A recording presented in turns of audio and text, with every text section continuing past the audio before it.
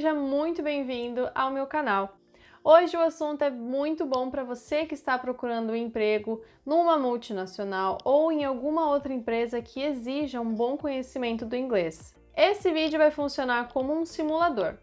Terão algumas perguntas, você terá um tempo para respondê-las e a gente vai realmente simular uma entrevista de emprego. Eu vou ter algumas perguntas, você vai respondê-las no tempo que eu der. Às vezes eu vou comentar no meio do vídeo para você tentar mudar a situação e improvisar. Então é bem bom que você já esteja preparado assim que começar a simulação nos próximos minutos.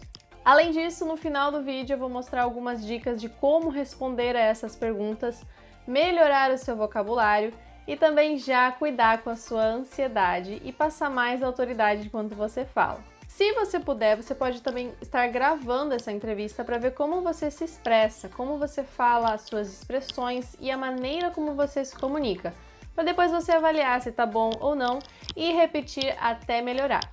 Esse vídeo vai ser dividido em uma parte e outra em seguida para não ficar tão longo e maçante, mas você pode conferir aqui embaixo assim que o vídeo sair. Bora começar então? É bem importante relembrar que esse vídeo será voltado para o inglês e não para o português. Então é legal que você já tenha um pouco do nível básico ou intermediário do inglês para conseguir entender o que eu estou falando. Você também pode utilizar a opção de legendas aqui embaixo para te ajudar a identificar o que eu falei e entender, compreender de maneira mais prática. So, let's start! Good afternoon! How are you today? Yes, I am fine too, thank you. So, what was your name again, please?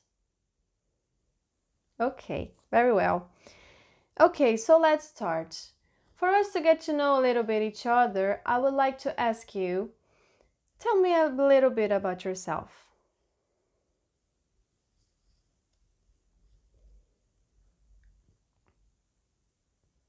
Oh, really? That's very nice.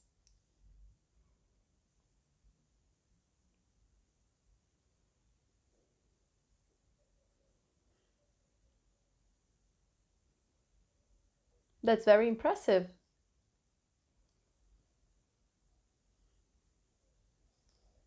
Okay, thank you. So for this part of the interview, I would like to ask you, what are your strengths?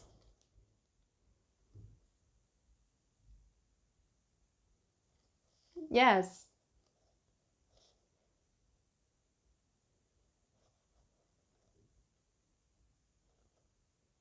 That's a good strength.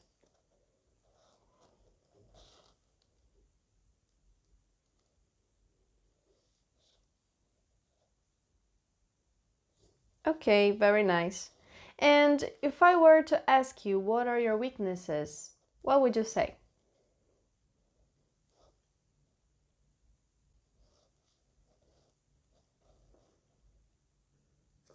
That is a good weakness too.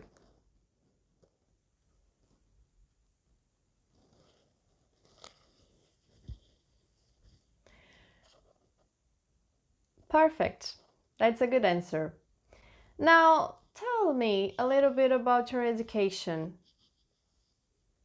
Yes, where you went to grad school, some courses, minor courses that you may have taken. Oh, that's very impressive.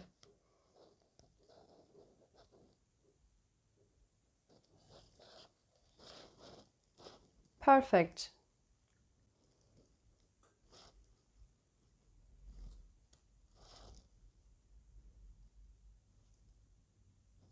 Okay, thank you. I believe I have everything now with these questions, and I also thank you for being here today, and I look forward to talk to you about this spot.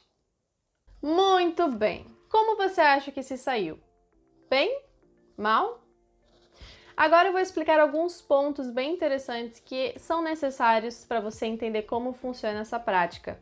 O entrevistador não está só pensando em como você vai responder e se você consegue responder qualquer coisa. São perguntas estratégicas para ver como você lida com determinadas situações, e não é diferente no inglês. Na primeira pergunta, tell me about yourself, você não fala onde você nasceu ou quem são seus pais, o que você gosta de ficar fazendo. Ele quer saber sobre você e sobre o seu crescimento pessoal. Por exemplo, se você está concorrendo para uma vaga de gestão, você pode comentar sobre as suas conquistas na sua vida relacionadas a isso. Well, I was always a girl that loved to organize everything around me, so I would have everything really named and divided by colors, and I would always have a spreadsheet to organize everything that I had to do that day or that week so that I would never get lost in time. And I was always like this. Even in school, I would have a system that I would study from time to time, the subject that I would love to, that I had to for the test, or everything else in the matter. Conversas nesse sentido mostram que você tem um bom conhecimento da área que você quer entrar e ao mesmo tempo mostra todo o seu vocabulário envolvendo a área. Então falar sobre organização, spreadsheets, que são planilhas, ou toda a questão da sua carreira, do seu crescimento, seu estudo, aonde você já foi para conquistar os seus objetivos. Para isso, uma boa técnica é você fazer uma pesquisa sobre quem é o perfil perfeito para a vaga que você quer. Assim você pode analisar como você é como um profissional e o que a vaga exige de você. Assim você vai conseguir falar exatamente o que aquele entrevistador quer ouvir e que espera que você tenha de qualidade. É a sua chance de fazer uma propaganda de si mesmo. Você pode dizer to be punctual, to be ambitious, you take initiative, or you are a team player, or you are proactive. Todas essas palavras mostram que você tem um bom repertório e um bom vocabulário, já fazendo uma propaganda de si mesmo, que você tem os talentos que aquela vaga exige de você. E é muito bom sempre trazer exemplos. Às vezes uma história de vida ou alguma situação que marcou a sua carreira profissional e que dependeu dessas suas habilidades. Na pergunta What are your weaknesses? Ele quer saber como você lida com os seus defeitos e a sua autoconsciência de entender o problema e ver como você resolve esse problema. Exemplificando, talvez você seja uma pessoa bem perfeccionista e às vezes pode demorar um pouco para resolver alguma tarefa justamente porque você é bem determinado e bem detalhista. Você pode utilizar isso a seu favor ao falar que você checa várias vezes o mesmo projeto para ter certeza de que nada está fora dos trilhos. E isso, claro, em inglês. Você poderia dizer, por exemplo, I believe my worst weakness is to be very slow sometimes to finish my tasks, because I can be very perfectionist to achieve the results that I want. So sometimes I check twice or 3 times the same project to see if everything is perfect and under control. And I recognize that this is a problem for our deadlines, but I am really working on it and I am improving every single day. Perfeito! Com isso, você já mostrou que você está determinado a mudar se for necessário, mas que essa sua fraqueza também é um ponto forte. E na última pergunta, Tell us about your education, ele não quer saber onde você estudou o seu primário. Ele quer saber coisas relacionadas ao seu trabalho, ao cargo esperado.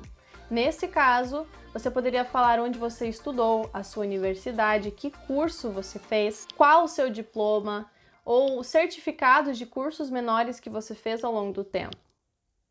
Você poderia, por exemplo, dizer que I have my 3rd degree in social science and I also have my diploma in science engineering, but I also did some minor courses that I have the certificates right here. É bem importante, se você tem certificados ou provas concretas de cursos que você teve, leve no dia. Eles podem pedir out of the blue e você terá em mãos para mostrar as provas, realmente provar que você fez aquelas atividades e que você tem esse conhecimento. Isso também mostra que você está pensando em tudo, que você está preparado para o imprevisível. Essa foi a primeira parte do vídeo. Eu pretendo trazer mais vídeos nesse sentido para trabalhar a sua articulação, o seu repertório, o seu vocabulário, para você não ser pego desprevenido dentro de uma entrevista de emprego. Existem diversas outras situações que podem acontecer, como ele pedir para você falar inglês do nada enquanto você está falando português. E aí você precisa girar uma chave na sua cabeça e mudar totalmente o rumo da sua conversa. Terão simulações sobre isso aqui também, então fica ligado que se você está na época de procurar estágios ou empregos, esse é o canal ideal para você. Aqui eu vou falar muito sobre comunicação, autoridade e vocabulário da língua inglesa, para pessoas que têm dificuldade em se expressar, mas que querem crescer. Se você gostou desse vídeo, não esquece de deixar o seu gostei aqui embaixo e comenta se você quer uma parte 2. Isso vai me ajudar bastante a entender a sua dor e o que você está precisando. Qual a sua área de atuação? Quais as perguntas que você tem mais dificuldade de dialogar, de responder? Responde aqui embaixo que eu vou estar comentando e respondendo você e te ajudando nesse momento difícil que é a hora que a gente precisa ficar cara a cara com alguém avaliando o nosso inglês. Também me segue nas redes sociais porque tem muito conteúdo lá sobre autoestima, confiança e autoridade para falar. E fica ligado aqui porque tem vídeos semanalmente. Eu agradeço por você ter visto até o final, isso faz toda a diferença para o meu trabalho. E qualquer feedback que você possa ter também, os comentários são livres. Eu te espero num próximo vídeo.